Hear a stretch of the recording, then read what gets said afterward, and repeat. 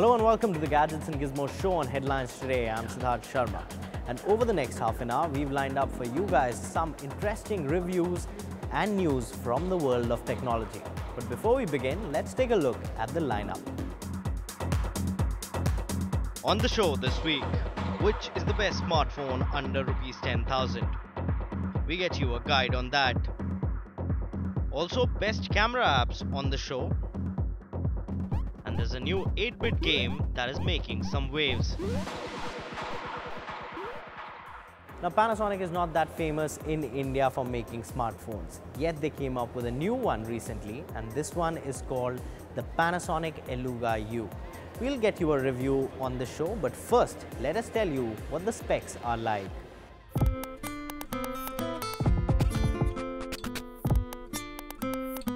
This is the all-new Panasonic Eluga. Panasonic has come out with this smartphone for the Indian consumers at a price tag of 18,990 rupees. Eluga offers a 5-inch 1280 by 720 pixels HD IPS OGS display with Corning Gorilla Glass 3 protection. It runs on a 1.2 GHz quad-core ARM Cortex-A7 processor by Qualcomm with Adreno 305 GPU. Eluga also operates on Android 4.4.2 operating system and offers dual SIM functionality. At the back, you get a 13-megapixel rear camera with LED flash and is compatible with 1080p video recording. There's also a 2-megapixel front-facing camera. Inbuilt storage is 16 GB and there's a 2500 mAh lithium-ion battery. Alright, those were the specs on the all-new Panasonic Eluga U. Is it good or just another average Android smartphone? Well, to tell more about that, we are joined now by Sahil Gupta, who's an assistant editor with India Today Digital, and he tells us whether this phone is worth it or not.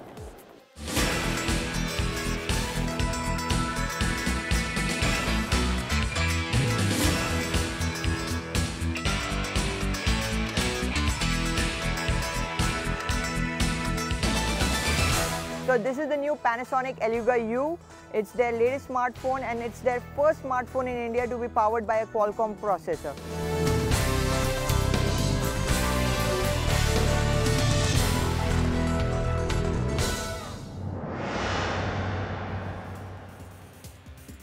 Design-wise, this phone is a very attractive looking phone.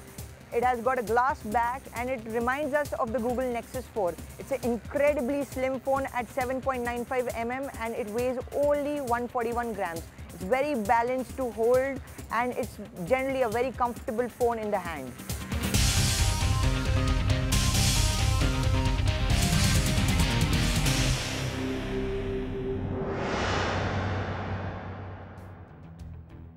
On the front, you have a 720p 5-inch IPS screen which has got great viewing angles, good color fidelity and generally it's pretty bright even under direct sunlight. Overall, we are pretty impressed by the display and at this price point we just think that perhaps it could have offered a higher resolution 1080p screen.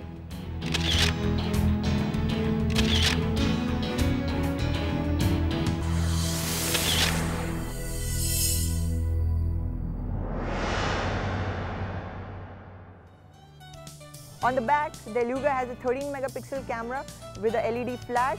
It's a decent camera, it takes decent photos in normal lighting. In low lighting, it stumbles a bit, but it's very good for the price the phone is offered at.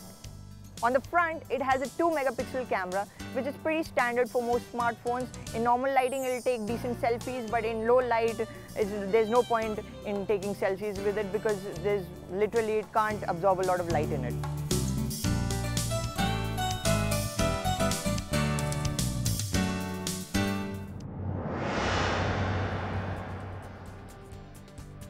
This one is powered by a Qualcomm Snapdragon 400 processor tied up with 2 GB of RAM. The performance is very fluid and generally we could navigate through the user interface and could play multiple games and have multiple apps running simultaneously without many hitches.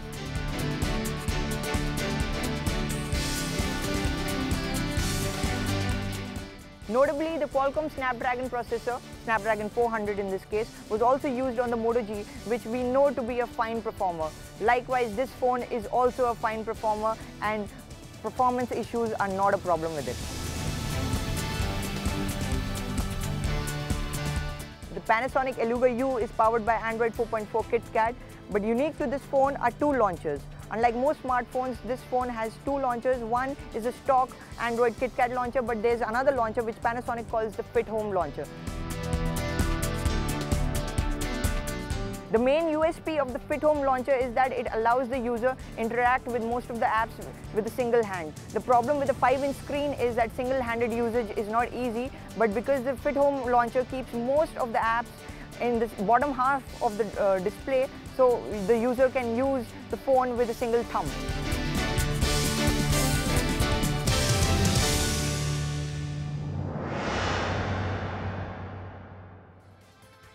On the back, it has got a 2500 mAh battery. It's not removable because it has a unibody design, but in general usage, one can easily last a day and not have any issues.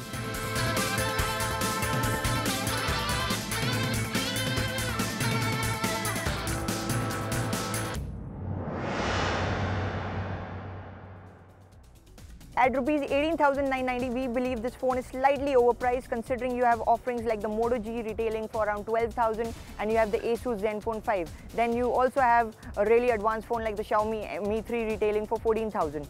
But if you're looking for a phone with an attractive design, slick user interface and performance, then this is a decent option.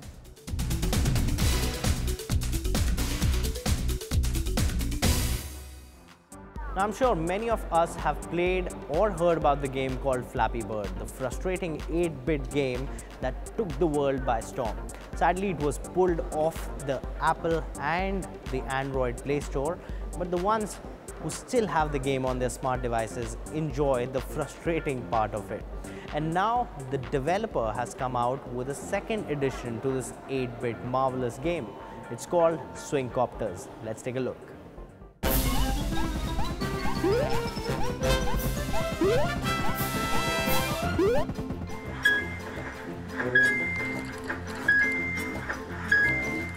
This time around, Dong Nguyen seems to have clearly decided not to make the gameplay as frustrating as the original title, but somehow manages to add that Flappy Bird level of toughness in the new title.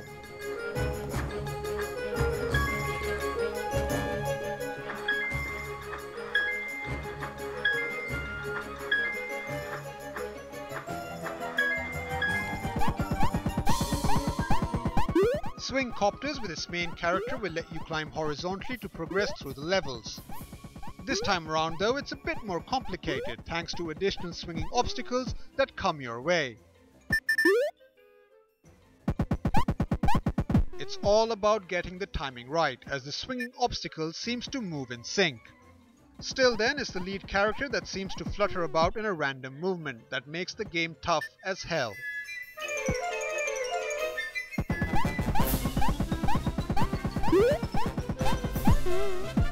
Swing Copters is available as a free download with ads or for a price of 60 rupees for a version without them on both Google Play and iOS.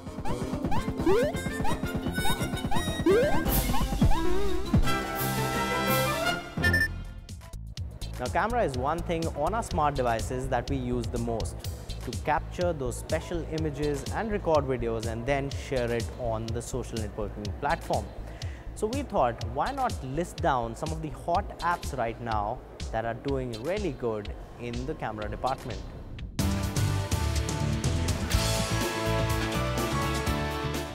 Here is our pick of the best camera apps that you can download onto your smart devices for an enhanced photography experience.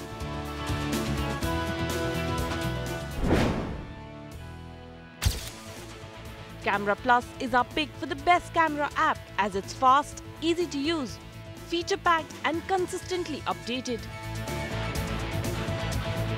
Camera Plus is fantastic for a number of reasons. But the best feature Camera Plus adds is the ability to set focus and exposure separately.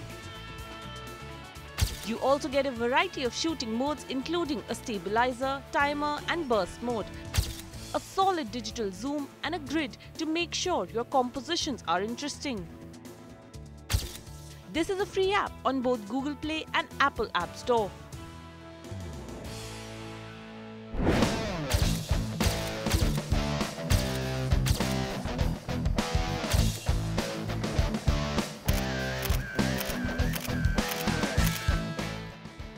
VSCO Cam falls somewhere between Camera Plus and Instagram. It's a powerful editing tool that's full of filters to enhance your images. Is easy to use, has a ton of advanced filters and provides a place to share your photos if you want. The features are easy to use and you can easily edit exposure, temperature and contrast with just a couple taps. If you want, you can upload all your photos to your own page on VSCO Grid, which also has options for copywriting your photos. It's free with in-app purchases for filters on Google Play and App Store.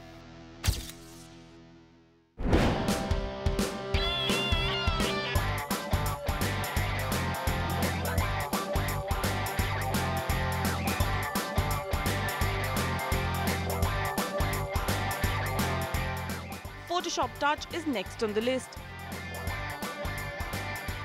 For most people, the feature set in Photoshop Touch is overkill. But if you use Photoshop a lot and need to edit on the go, this is your best option.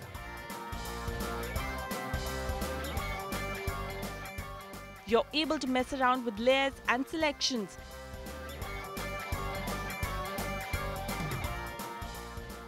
Make adjustments and sync your work between your smart device and your desktop.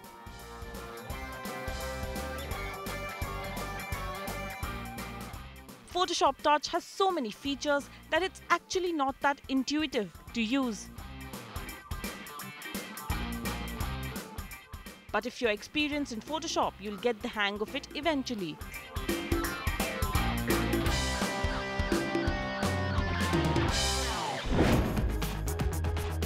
If this, then that. Yes, it's a name of an app. The IFTTT app isn't a photography app, but it's an excellent app to keep around if you take pictures with your phone. With IFTTT, you can set it up so that every picture you take is backed up to Dropbox or Flickr automatically. If you want more granular control, you can send every picture taken with the rear camera to Instagram. Send every photo added to a particular album to Facebook. Or one of a ton of the other photo-specific recipes. IFTTT is basically a way to automate where your photos go, and once you've set up, you won't have to think about them again.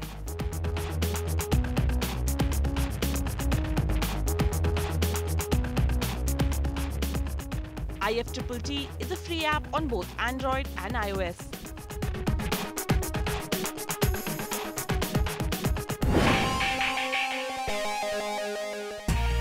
Gallery Vault is a privacy app for the images and videos that you take. Android users of Gallery Vault can hide the application's icon and import media to a safe location set up by the application. In other words, Gallery Vault offers a free stealth mode, a feature otherwise available only on paid apps. The app has a simple user interface. All files hidden by the app are encrypted. After you launch the app by keying in the correct passcode, you can browse all media inside the app. The media browser design allows for a smooth photo and video viewing experience. Gallery Vault's clean interface, unique stealth mode and the nifty shake mode are features to look out for. And best of all, this is also a free app on both Android and iOS.